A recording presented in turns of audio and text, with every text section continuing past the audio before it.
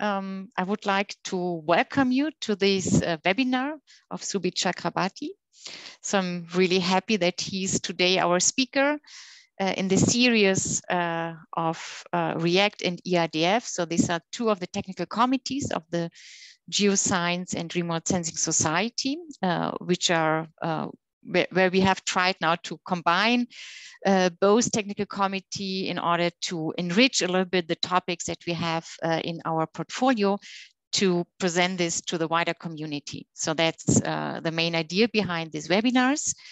Now we will have quite a lot of webinars in a row, let me say September, October, and November, until end of November, and we would like that you just follow them.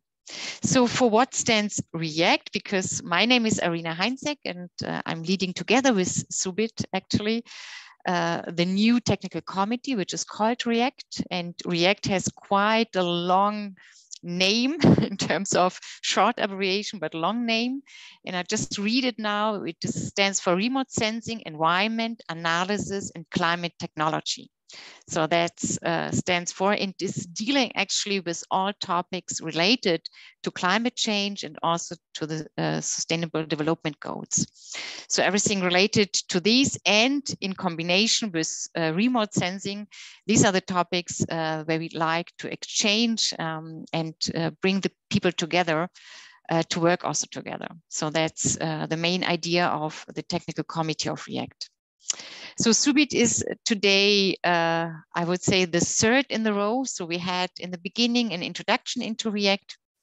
And then we had the first, what we have in REACT, we have several smaller topics or local theme areas, let me say. The one theme area we have already displayed, or we had a presentation on it from Avik Bhattacharya from India. So he was talking about agriculture area and also the problems in terms of agriculture and climate change. And today we will have a topic which is related to flood inundation in Africa and everything related also. In principle, that's kind of a trigger of climate change too. So therefore, this is also a very important topic that is dealt today. So our speaker today is, as was already saying, is presenting is Subit Chakrabarti. Probably just shortly to him. So Subit actually is the director of Cloud to Street.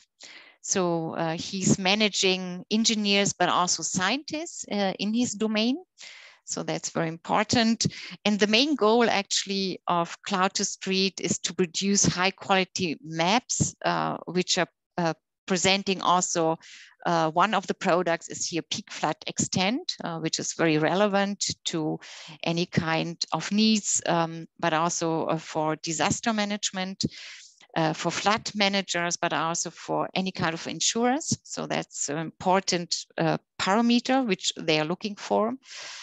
His technical interest and also expertise is into the development of novel spatial-temporal machine learning methods. So that's his main, let me say, not only background, but also the main interest that he has.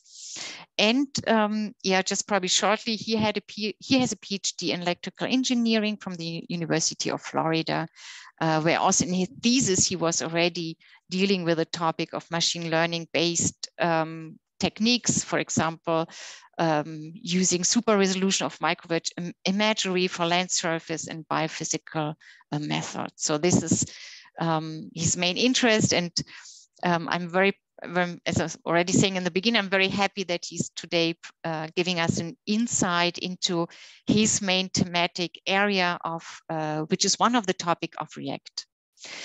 Before we start, and I invite Subit to speak up, I would like, that you all close, your microphone so that Subit will be not disturbed. So this would be great. If you like, you can let open your videos, but for transmission, sometimes it's better if you close it, so up to you. But then later on, when we have the questioning and answering session, which is at the end of Subit's presentation, you can all again open up your video so that we can see you and we can hear your question or your comments, and we can better communicate with each other. So, okay, so then I ask Subit to start his presentation. Thanks a lot. Thanks, Irina. Yeah, so my name is Subit Chakrabarti, like Irina said, and I work in flood inundation monitoring. And there's a lot to say here, and we only have maybe like 50 more minutes, and I have 62 slides. So in case that I'm not able to finish it all, you know, maybe like send me an email, send me a DM on Twitter, and we can talk some more if you're interested. Also, if you are able to, please consider turning on your video so that I can kind of see some faces on the screen. I think that's great as a presenter. So, but obviously, like no, you don't need to do that if you're not able to. So today we are going to talk about near real-time monitoring of flood inundation. And these are the 4 things that I'm going to talk about. So firstly, you know, why do we need to investigate floods?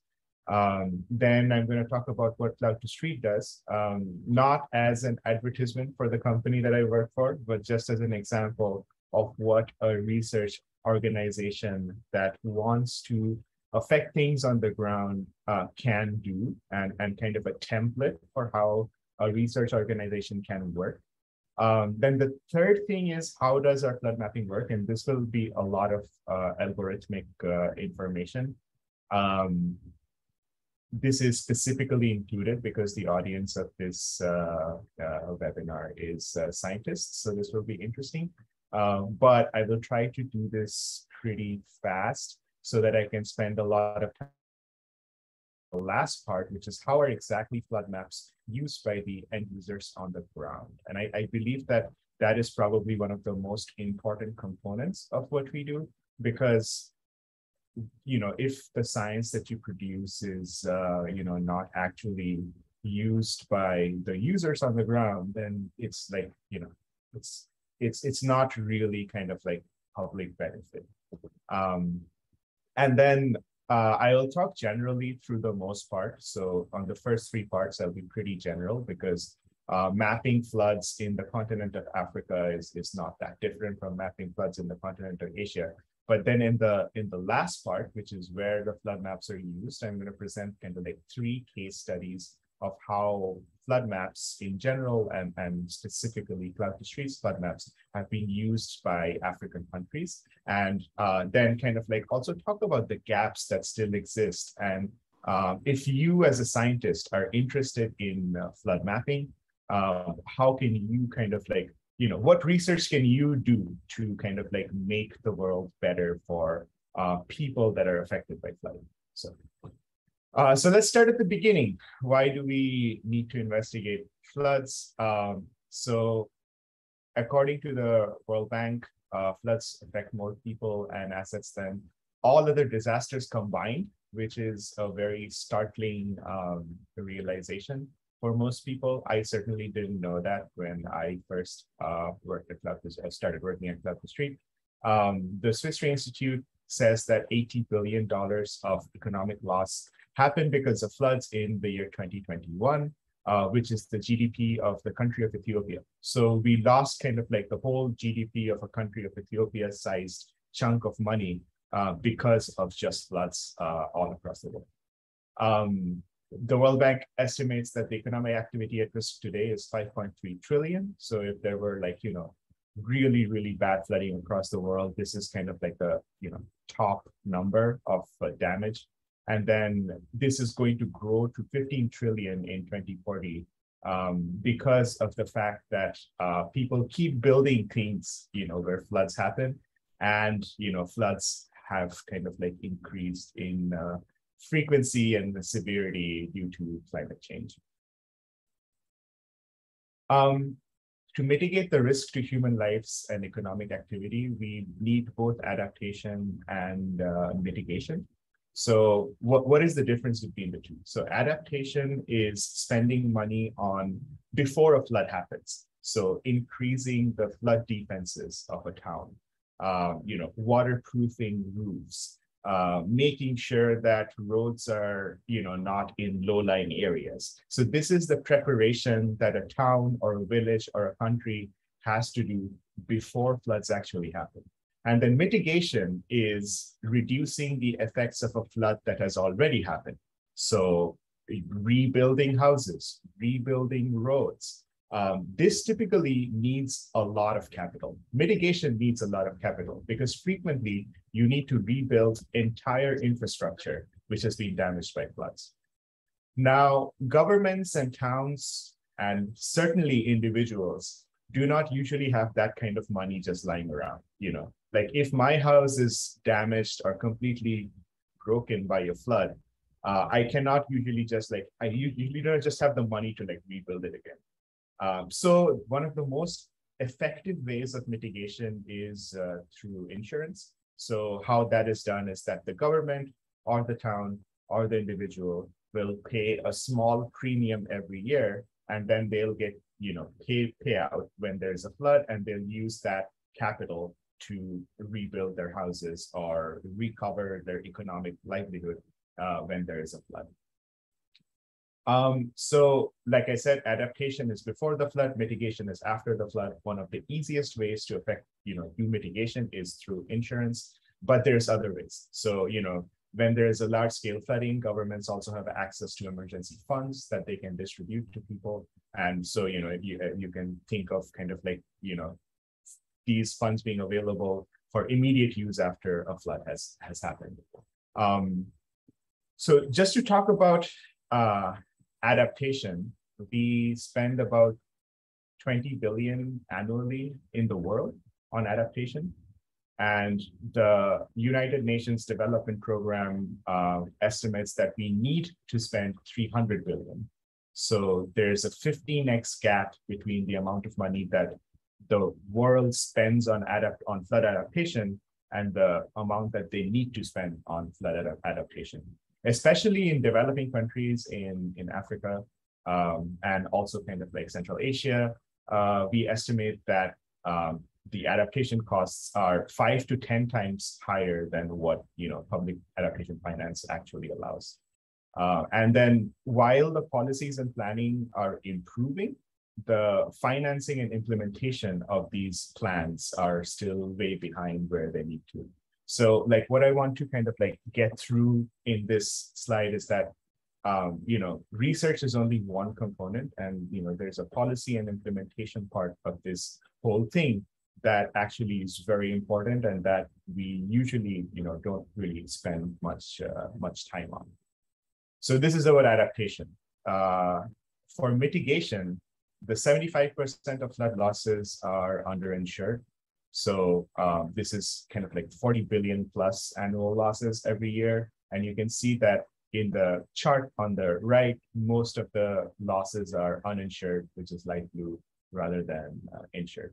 And Katrina, Sandy, and Harvey were 3 big US events. And you can see that during all those events, the amount of losses jumped quite a bit.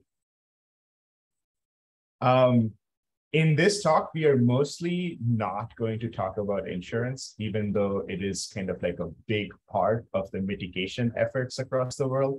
And we're going to only focus on public sector, things that are available to every government, because if I start talking about insurance, I can probably talk for the next 4 hours, which no one wants. So we are going to focus on the non-insurance part of both mitigation and adaptation. Another interesting statistic is that actually people move more into flood zones, which is counterintuitive. But you have to understand that in a lot of developing countries, again, in Central Southeastern Asia and West Africa, they're very populated countries. And when you have new people wanting to build houses, a lot of the times the only space available is floodplains. So new people are building new houses on floodplains, and so more and more people are being exposed to floods every single year, which is also a cause for great concern. And if you want to read more, there is scan this QR code, and there's a paper that was published in Nature last year. After almost 8 years, we know that like all three of these things are required to enable resilience locally and globally. So we need the necessary data and algorithms, but we also need kind of like appropriate action on the ground, and we also need funding.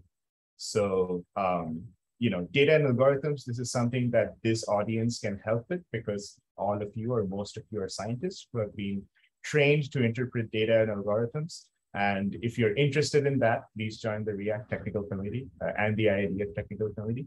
But the two other components are also very important. We need people on the ground who can take the appropriate action after the research component is over.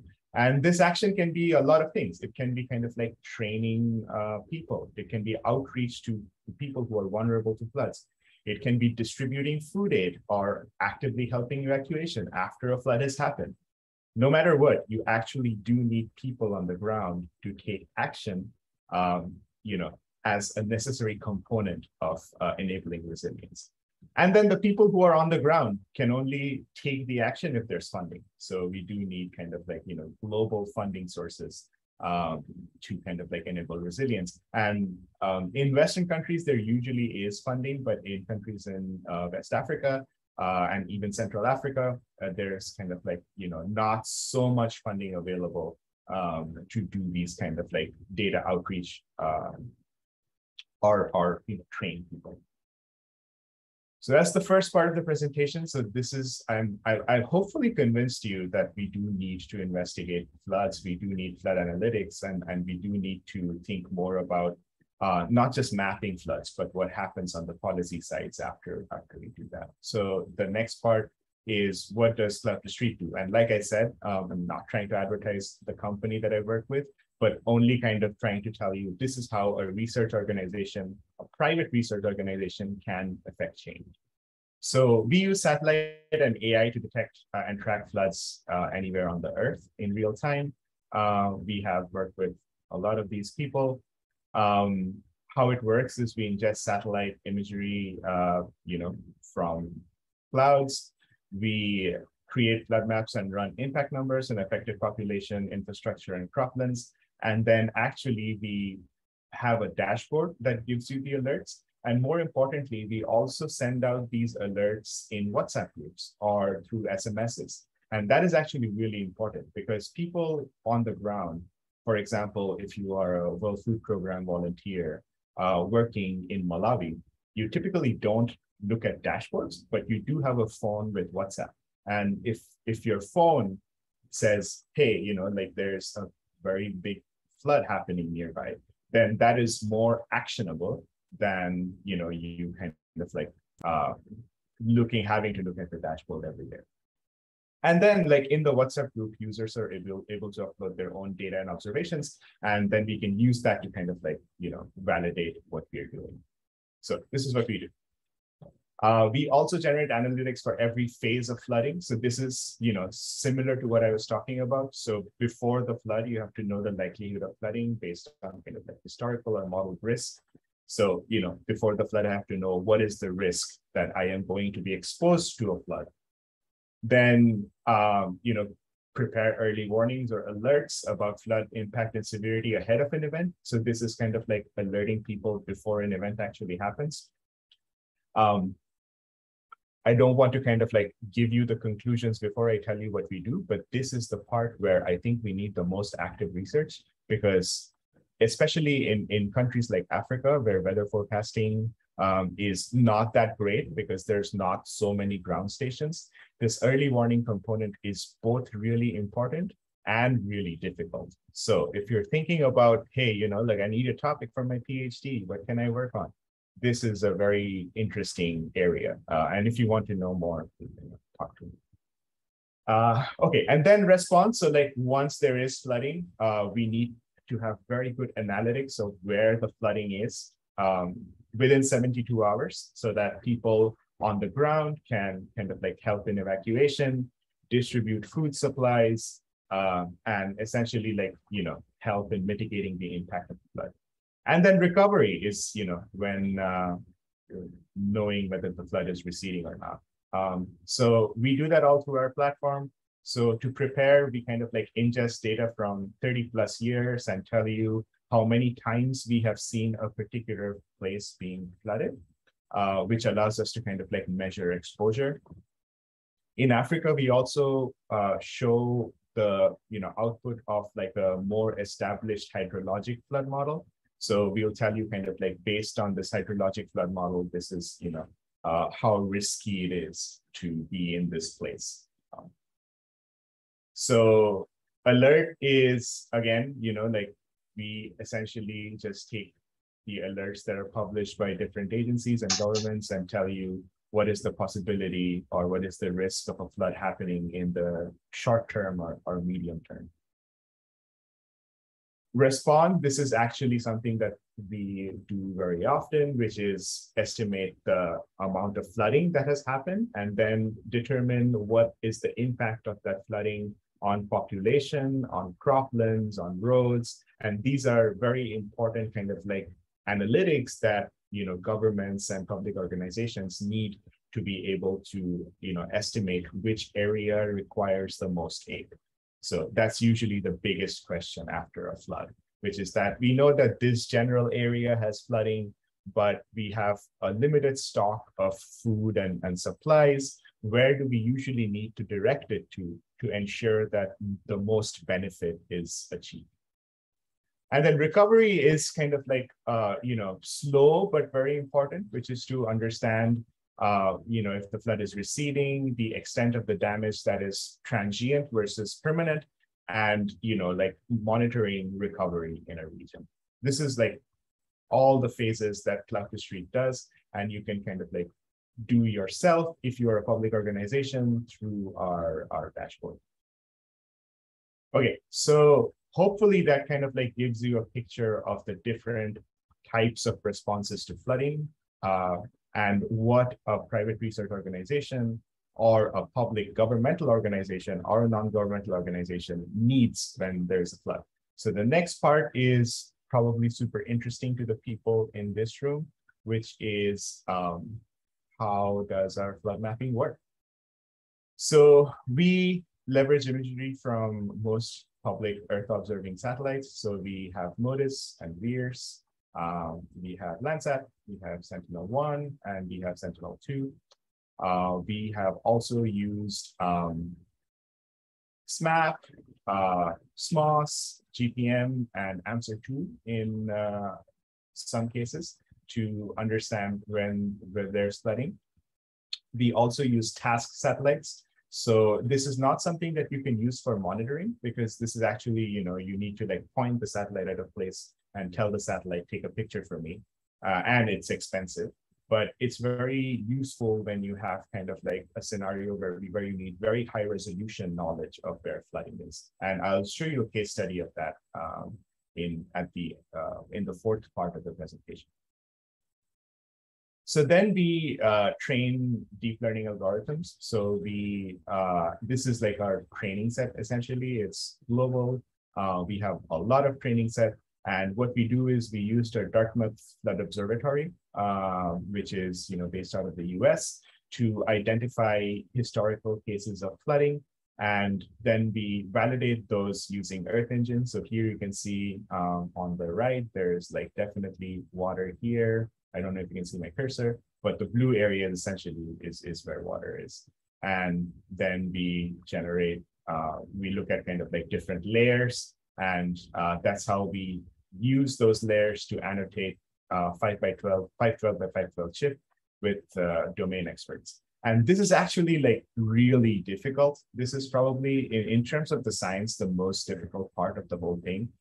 We always, or at least when I was a PhD student, I used to kind of like pay more attention to model building and like how complicated my models are or how like quote unquote advanced my models are. But turns out that like labeling data is way more difficult than model building. And to prove that, I challenge you to tell me what is happening in these images. So this, like on the top left, these like light blue things, what do you think that is? It's very hard to tell. Or the green in the middle. On the top right, you can kind of see a river through the clouds, but is that really a river? It's very hard to tell.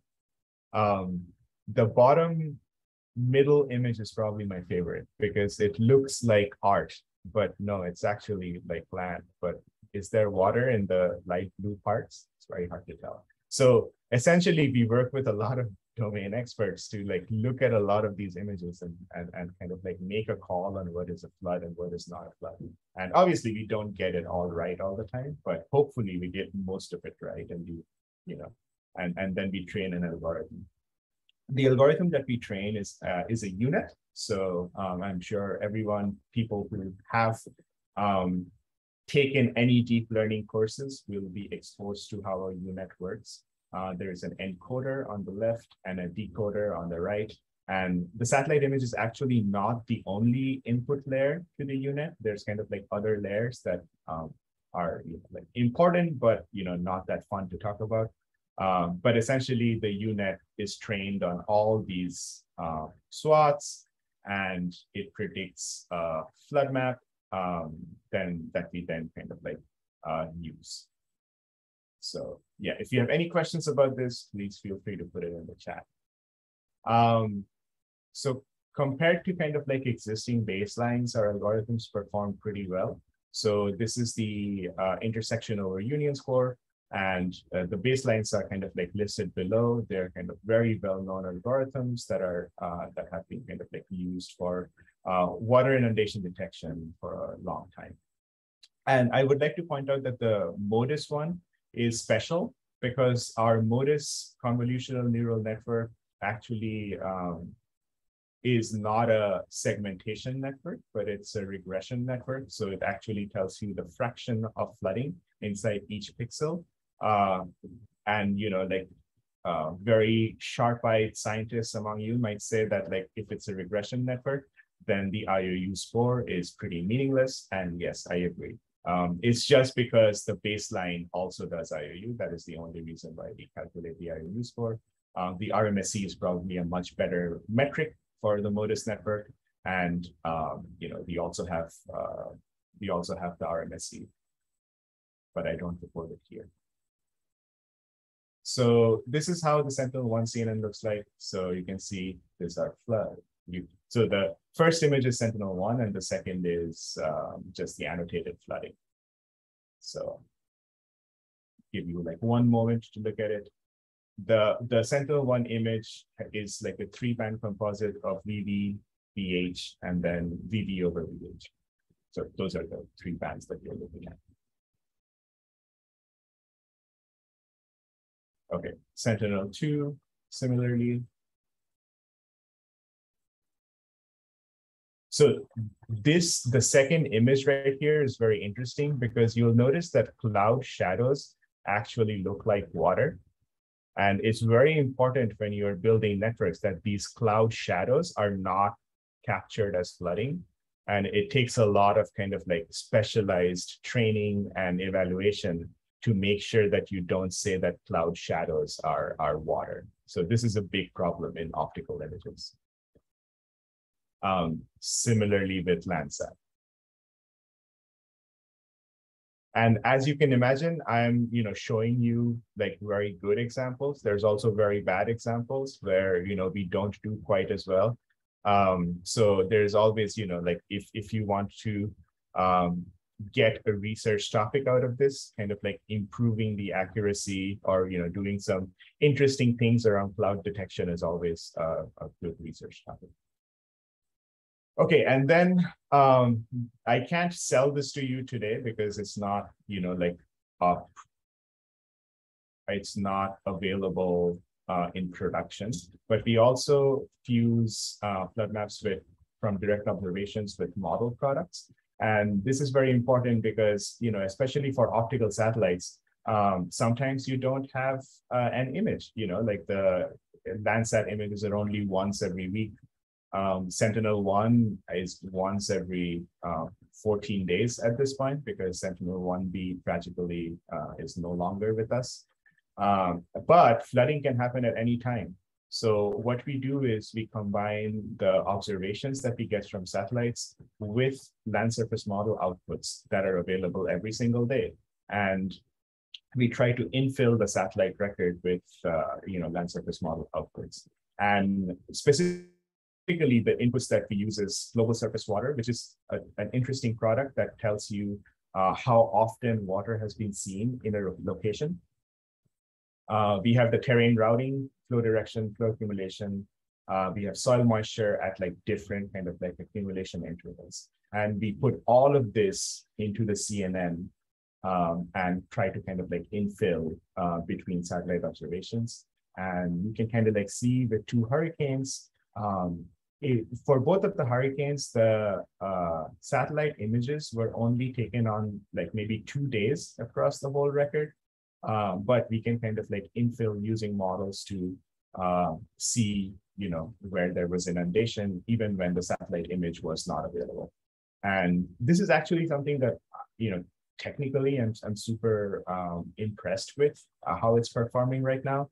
And if you want a specific presentation on this topic, which I think is, is really cool, we are actually presenting this at AGU and probably will present this at IGARS next year too. So keep your eye open for that presentation.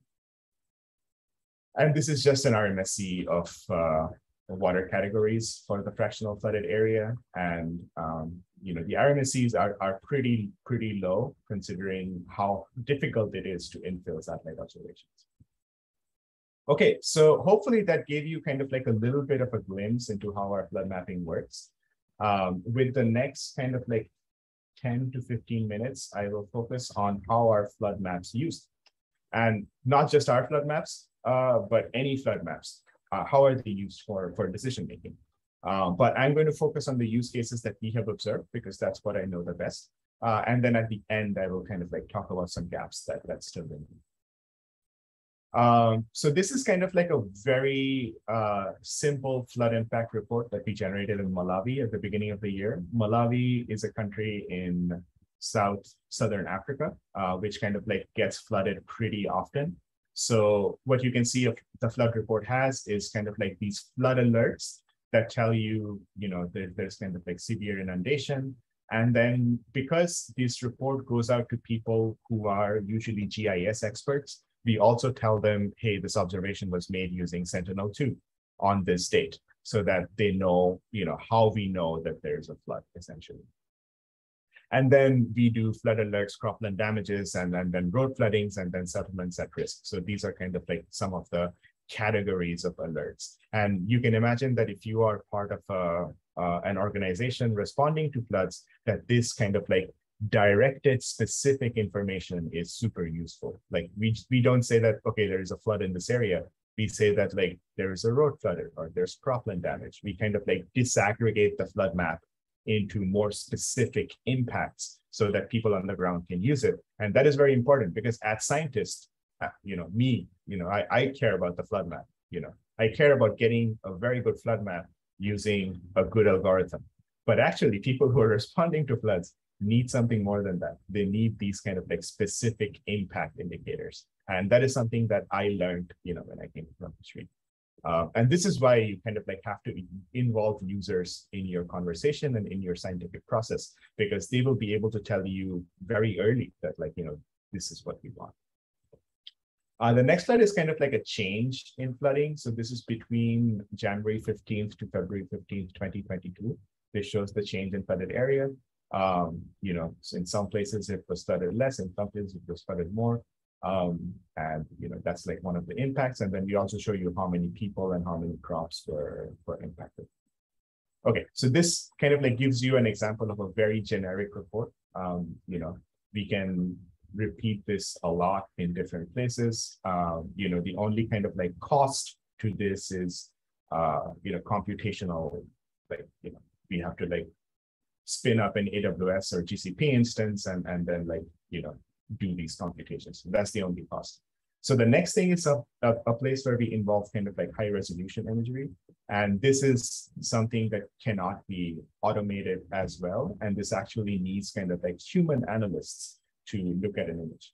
So this is a dam failure in Sudan. So on the top, you can see an outline of the country of Sudan. And then here you can see the grayed out area is where there was a dam failure.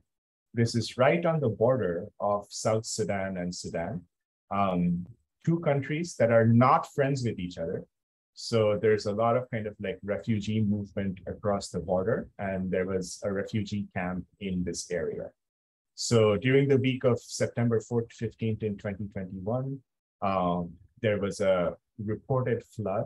So here, the public imagery from Sentinel-2 was not high resolution enough. So we cast a PlanetScope image, which is at 3 meters. And we got a very good view of where the flood happens.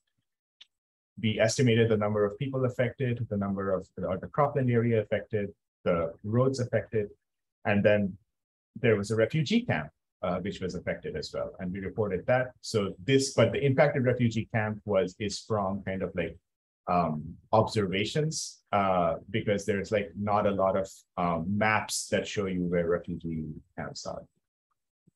So you can clearly see from the PlanetScope imagery, you can actually see where the dam was breached here in the middle. And what happened is that when the dam is breached, the flood water kind of like went into the community in the south. And then this is the Kilo 4 refugee camp that was inundated. And then we estimated that 3,120 people were affected.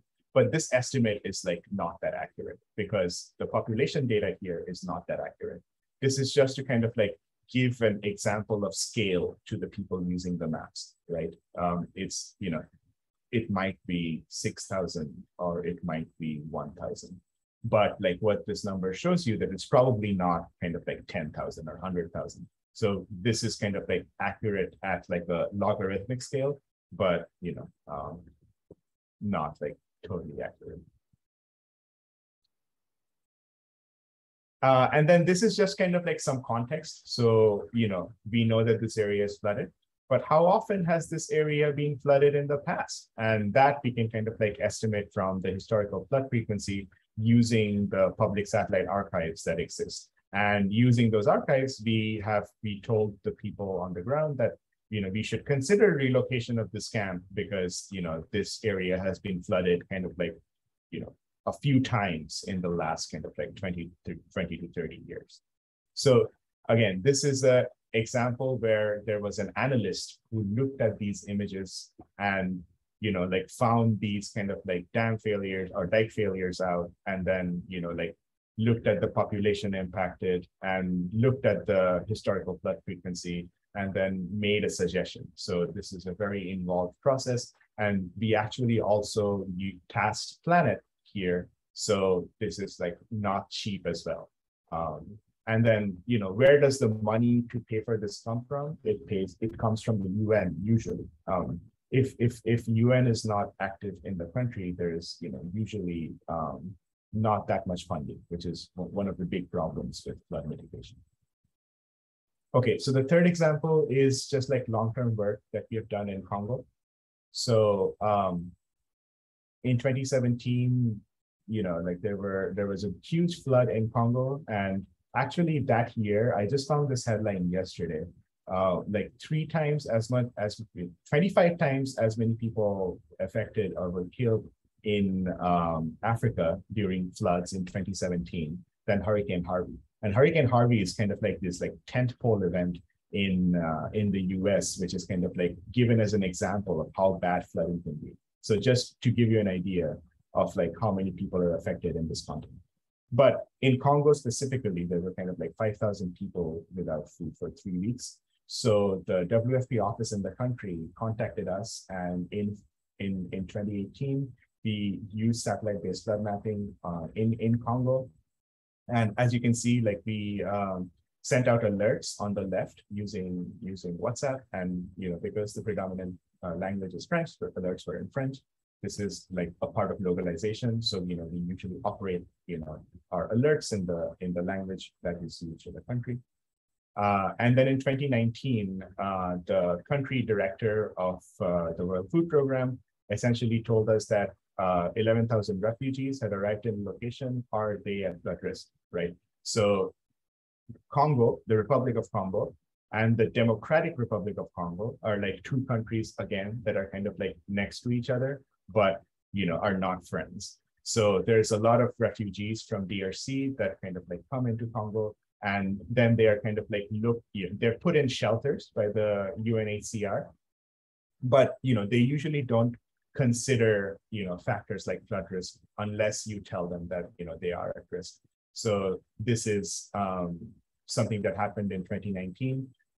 You don't see the rest of the WhatsApp conversation, but actually we found that they are at flood risk. And then we told the WFP people immediately that actually the place where the refugee camp has been built is actually at a lot of risk. So the Ministry of Social Affairs in Congo actually relocated a lot of the refugees that that were kind of like in this refugee camp, because we told them that there was a risk involved. And then 10 months later, this whole camp was just flooded. So essentially 10 months after they were relocated, there was a large-scale flooding, which actually affected the whole country, not just this region. But the refugee camp, if it was not relocated, would have been completely flooded. So you can see kind of like the flooding here. This is kind of the place where the camp used to be.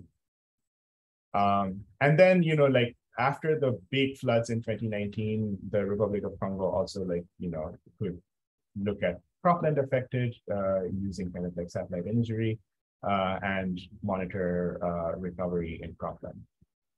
And then, in 2020, WFP found that they, were responding 3 months faster because of, not just because of cloudfish week, but because of analytics provided to them by a variety of different places. Like they actually started putting more emphasis on flood analytics and started talking to more organizations, and that resulted in their response being a lot faster.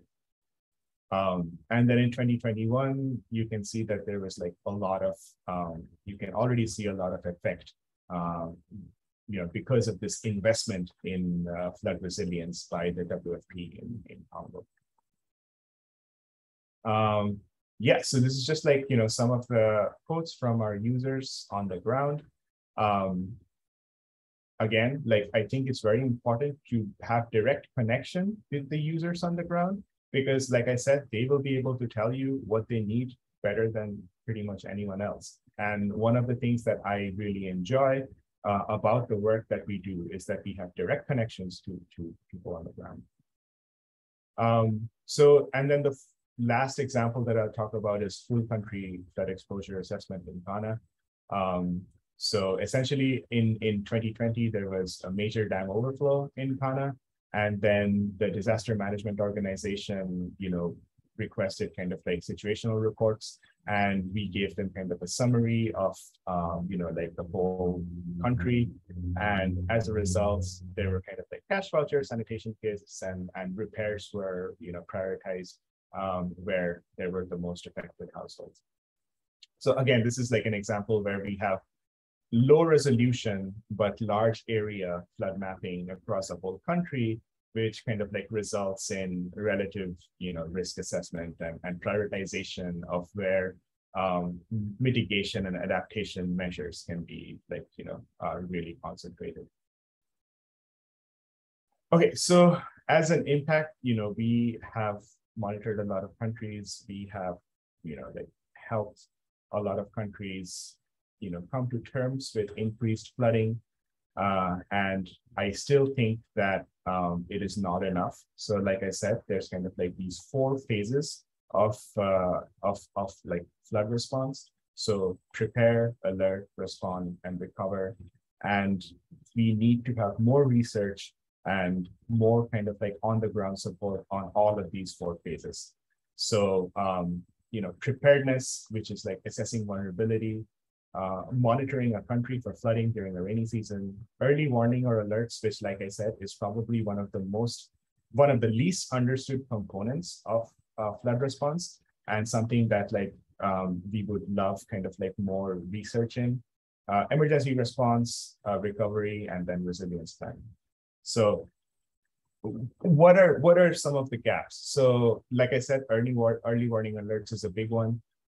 Another big one is just like cities, very high density cities. So, if you look at an optical image in a, very densely populated city, very hard to tell what is flooded, what is not.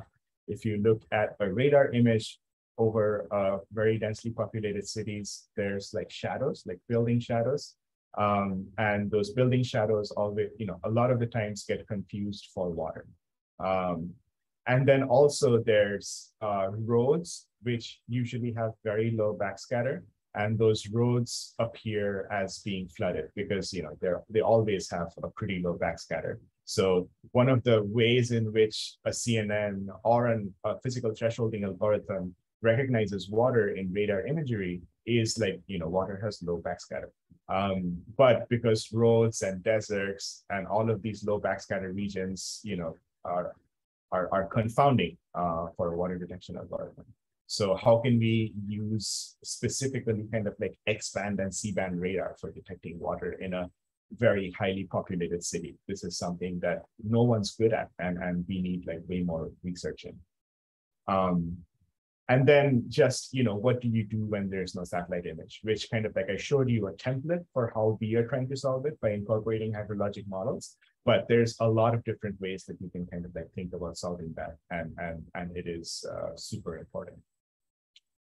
And then at the end, it's kind of like these resilience planning. So we can only look at floods in the past using satellite imagery. Obviously we cannot look at flooding in the future. So we can determine risk from looking in the past, but we know that that risk is changing because of climate change. And there's no good models that can kind of like tell you how flooding is going to be more severe and going to be more frequent. Because climate change results in a lot of variability in temperatures. So it's not that, like we are getting hotter every year. It's just that like the standard deviation of like the maximum and minimum temperature is increasing quite a bit. When there is warmer temperatures, that results in more water vapor results in more rain results in flooding. So we know that, at a very abstract level, that is what's happening, but there's no models that kind of like, tell you exactly that this is the upper bound and the lower bound for the increase in flooding. So that kind of research will be very useful. And yeah, I think those are kind of like, if you're interested in any of that, please feel free to chat with me more or join React. And that is the end. Thank you. Great. Thanks a lot, Subit. An applause. You see it and you hear it, so that's great. Yeah, thanks a lot. I think it's a really great overview about all the difficulties that you have and what you're doing actually in Cloud to Street. I think that's a very important work, as you were also mentioning. So thanks a lot for this really great overview. You also see, because we have such a huge audience, there's also immense, let me say, interest into this topic.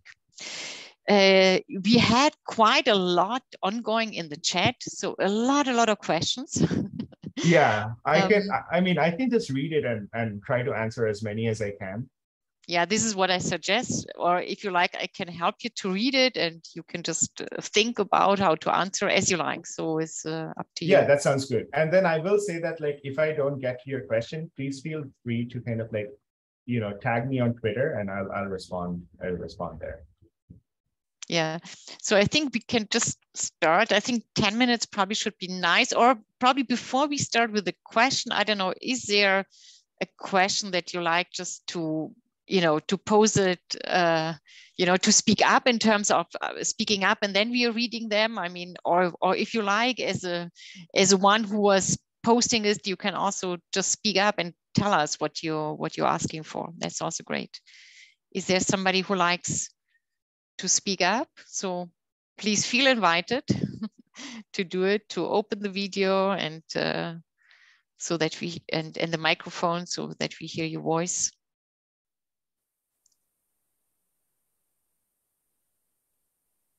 I think they're a little bit hesitant.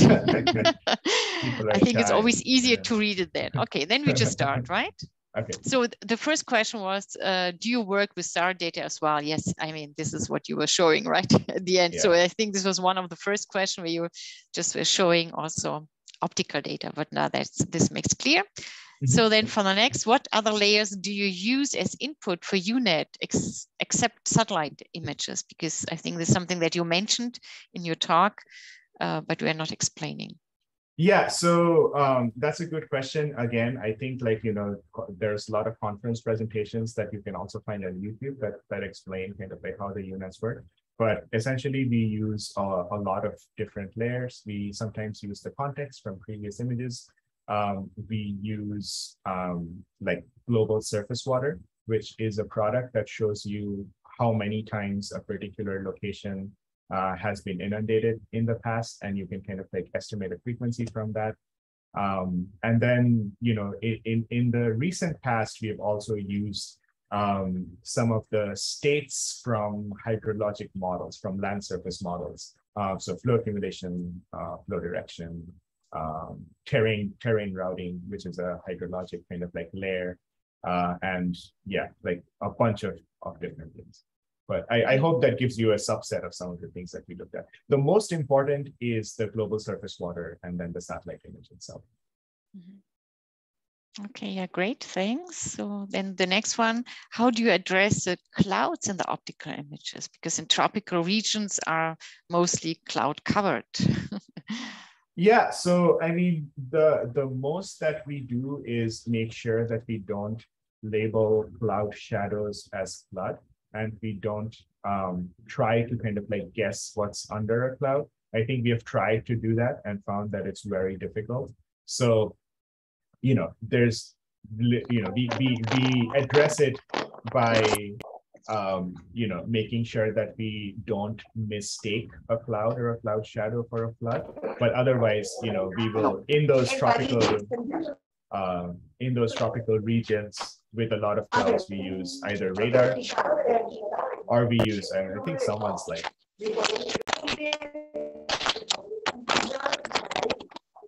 someone needs to mute themselves. Yeah. Okay. No, I think now it's better again. Breathe. Yeah. We either use radar or we try to use hydrologic models to kind of like infill between clouds when they happen, so that we know what's going on.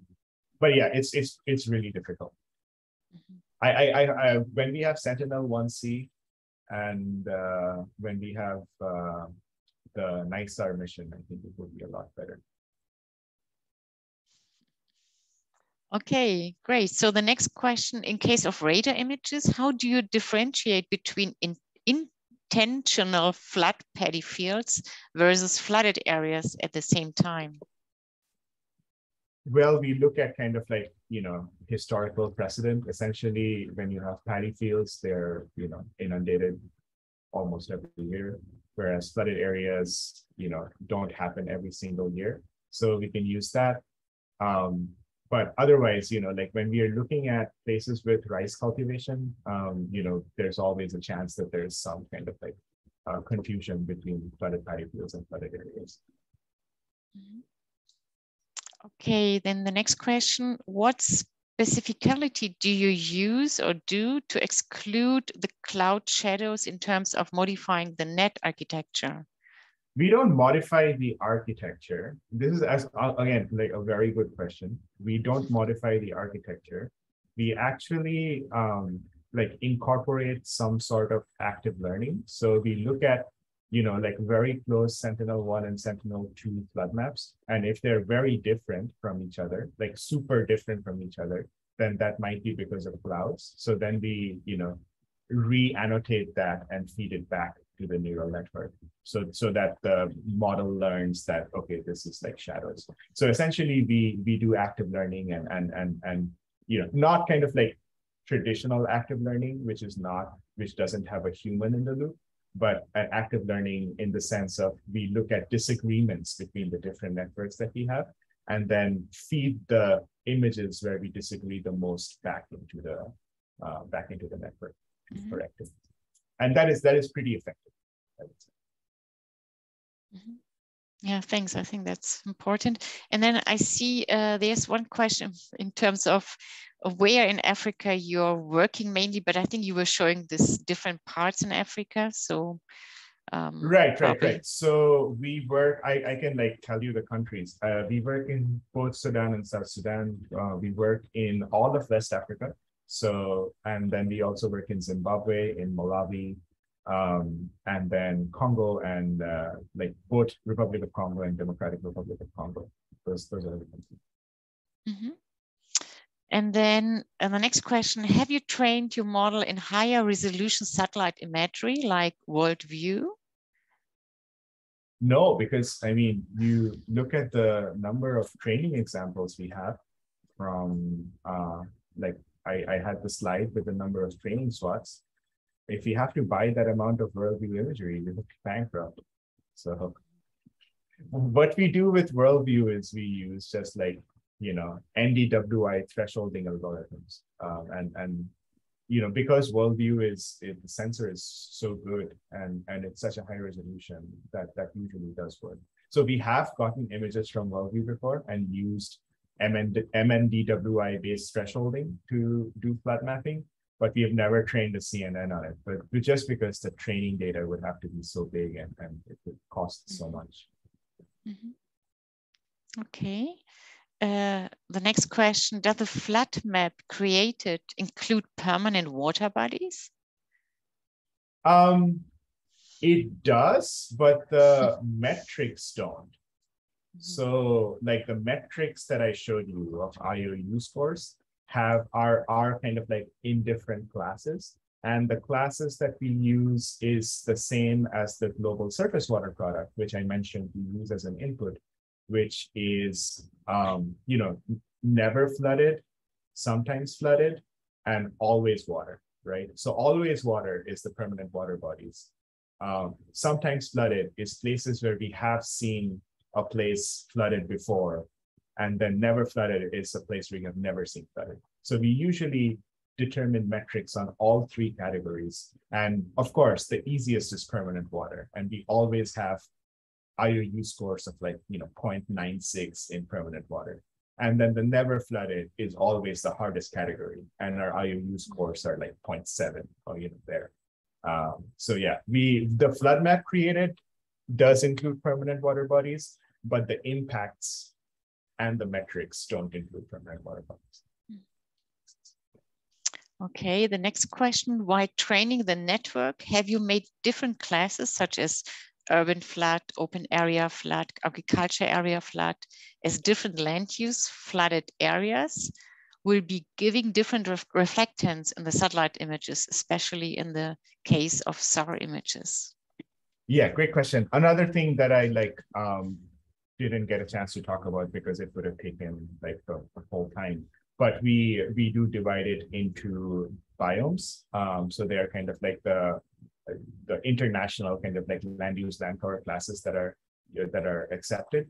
And then the only thing that we add to the biomes is urban. So we take all the biomes and then urban. And that's how we kind of like make sure that we have enough variety in training and validation so that we know that we are doing well everywhere. Another interesting thing, which is super counterintuitive, is the biome in which we do the worst, you'll never be able to guess, is deserts. Where you know, like, the problem is that it's very rare to see water in a desert, and and deserts have really low reflectance and backscatter, you know, so they are confused very, you know, with water. So like deserts are a pretty challenging area for us. Yeah, I can imagine because of the very low signal that you get. It's very dark. Okay, yeah, the next question. As you mentioned earlier, accurate inundation early warning is challenging, but also highly critical for damage mitigation. Do you also use satellite imagery for inundation forecasting?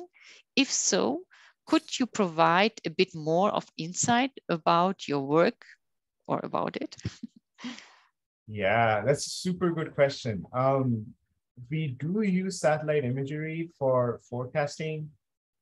So the specific place where it's useful is that when you have a riverine flood, what is happening is that when the river started, there might be a lot of snowmelt and a lot of rainfall that feeds the river, and downstream the river floods, right? So you can imagine that if you can capture the increasing water at the source of the river, then you can forecast that there will be flooding later at the kind of like sink of the river, right? So that's the kind of like context in which we use imagery for forecasting.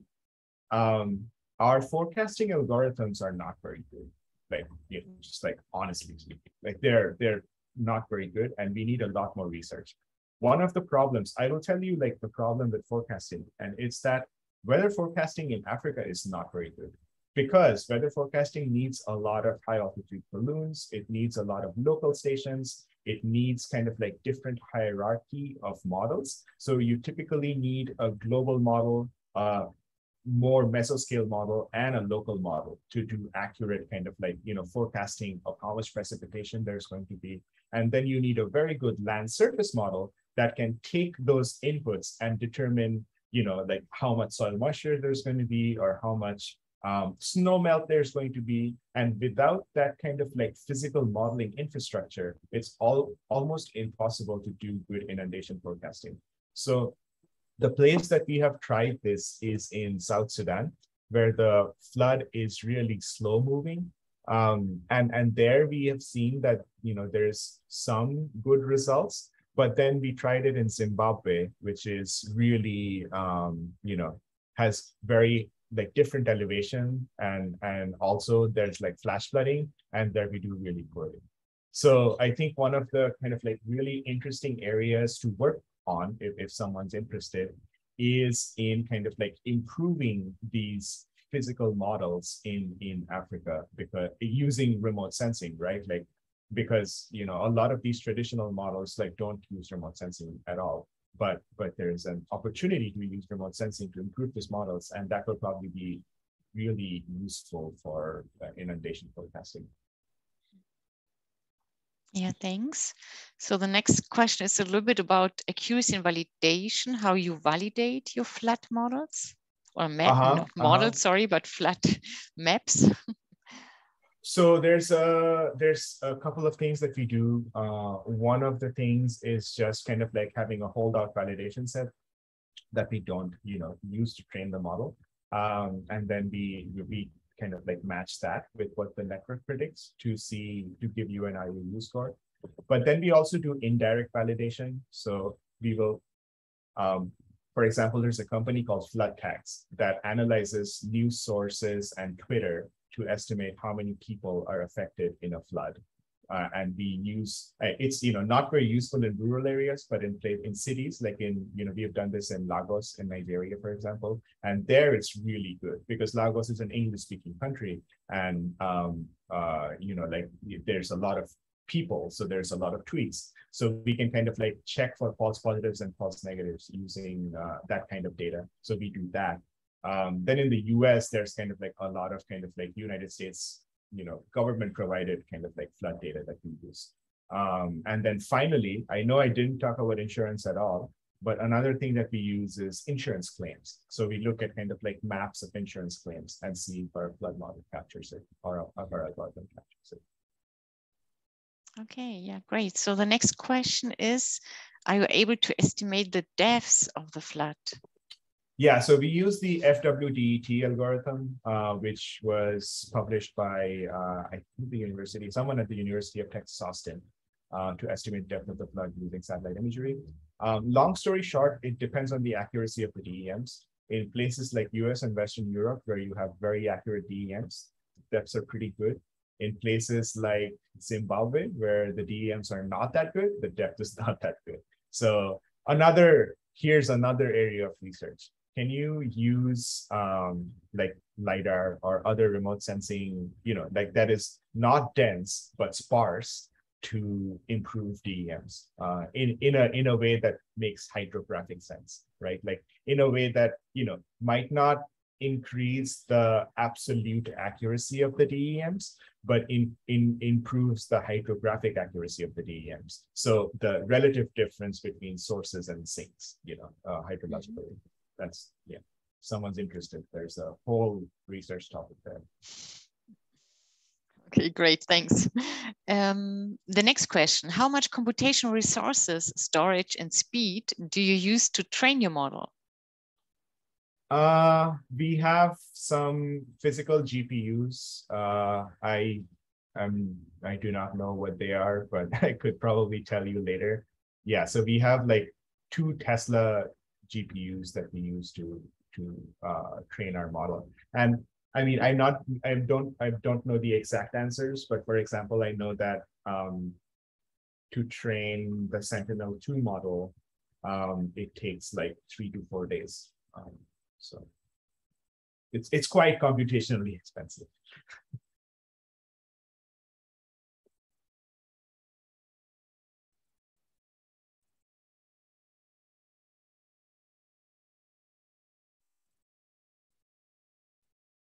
Can you still hear me? Yes, I hear you. Yes, we can hear you. Okay. I think our Irina is just frozen. All right, so I can just go to the next website. Is the output data freely available to African countries? And then the next question is related, which is, does your data set can be accessed from the Cloud District website? So to both of those questions, we have, so as part of the Nature paper that we published last year, we made the global flood database available freely, but it only goes until 2015. Data after that, we provide to African government organizations and non-government organizations, but is not kind of like freely available. So there is a part of the data, which is the global flood database, that was released as a supplement to the Nature paper last year that you can access. There are some caveats to that. It doesn't use CNNs, it uses MODIS, but it is accessible. It's good for looking at long-term trends. Mm-hmm. Sorry, I've been just disconnected. Now I'm back. I see you have answered already the 3 questions related actually to data sets. Probably we can just go further on. Do you use ArcGIS or other software? No, we just use QGIS. So ArcGIS is super expensive. QGIS is free. We contribute a lot to open source software, so to like the stack specification and stuff like that. And we believe in kind of like improving open source software and using open source software. So that's what we use. We try to not use proprietary software where we, the only place where we have to use proprietary software is if we need gamma for like, radar processing or something like that. Like apart from that, we don't use proprietary software. Okay, the next question, do you have results from Zimbabwe to share? I don't at this moment, but like, to be honest, like we don't really do that well in Zimbabwe because of the terrain and because of kind of like, we don't really capture flash floods. Satellites don't really capture flash floods very well, right? Because, flash floods happen in like a few hours or a few minutes. And, satellite images at the most are every day. So wherever there's kind of like a lot of flash floods, we tend not to do very well. And Zimbabwe is one of those places. Okay, and then there was a second question to this, to compute the depths of floods. Yeah. It's question, which methods or method are you using? Yeah, I just like posted the name of the algorithm on the chat. That's what. Okay, perfect, great. Okay, and then there's remaining 2 questions. Is there an interest in using crowdsourced imagery, for example, photo posted to Twitter during flood events to understand on the ground real-time flooding or to use for validation? Yes, we do that. So we do that in two ways. One is using the WhatsApp groups that I told you about. So, people on the ground actually post their images on the WhatsApp group, and we use that to understand, whether there's a false positive. So, places where we said that there is flooding and there's actually no flooding, and false negatives. So places where we said that there is no flooding, but actually there is a flood. That's the first way. And then the second way is, like I said, using this company called Flood Tags, which is also kind of like a research company. And what they do is they have an algorithm that analyzes real-time Twitter and news data to understand where there is flooding. And we use those reports both as kind of like validation, and in the future we want to use them as inputs to our CNN as well. In some sort of if you're aware of refiner networks, that's how we want to use crowdsourced data. Mm-hmm. Okay, and the last question: to measure flood severity, do you have insight what data should we use beside flood depths and flood extent? Yeah, so usually a lot of governments, and this is not completely standardized, but a lot of governments will publish their own data. You can use that to estimate severity. And this is really useful in countries like Colombia, where the data that governments produce is actually pretty good. Just remember that governmental data always has biases. So for example, if you are the Republic of Congo, you might not want to show that flooding in your southern border is causing refugees. So you might not publish that.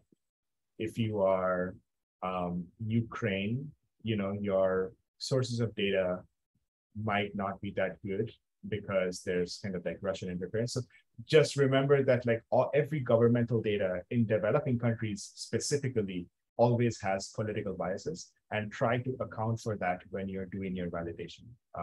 But otherwise, it's a good way to validate your partners.